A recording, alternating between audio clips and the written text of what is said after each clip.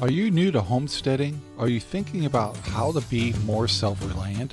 Interested in how to raise animals? How to grow your own food? Or how to preserve food? Do you like the outdoors? Do you like pets? Do you like animals? Then welcome to RangerRob Country Living. Join Sherry and Rob as we learn new things, new equipment, and new techniques. Sometimes we have great fails and great success. But most of all, we're trying. So hit that subscribe button and let's get started. Hey everybody, this is Ranger Rob. Welcome to the channel. I want to welcome all the new subscribers. And I'm still working on the plumbing for the hydroponic Dutch bucket system, and it's how to deal with my 3-inch pipe. So the 3-inch pipe is right here, this big stuff here, and what this is going to be the drain for all these Dutch buckets. So let me show you my dilemma real quick. Is along the edging will be my 3-inch pipe. Each one of these buckets will drain into the pipe and then drain into the tank again and return the water.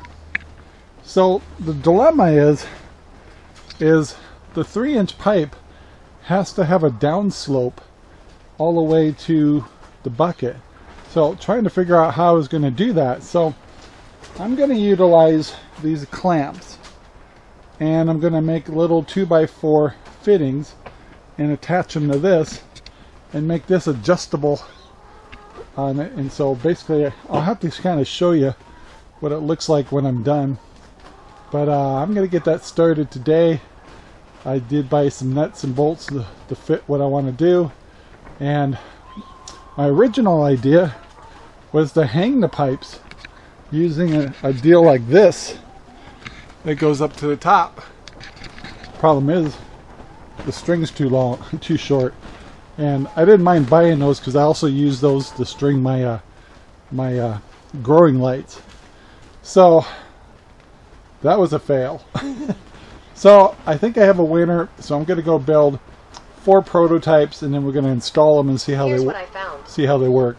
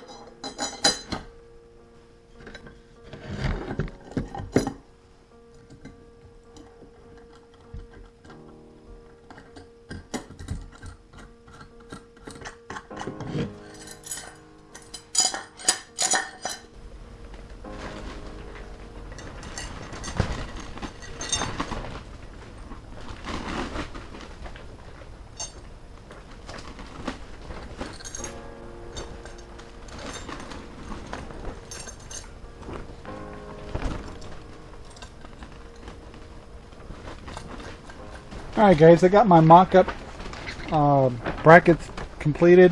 I just made 4 of them to go over here. I'm going to install them and then I'll test them out. Alright guys, so I installed these. So I got them right there, one down there, and one at the end. And I can do the same around the corner and everything. What's nice about this is I can adjust the height so I can give the pipe a slope. Now on this side, instead of putting those on the top, I can put them at the bottom and actually lower it even more. And I'm going to drain out the back here.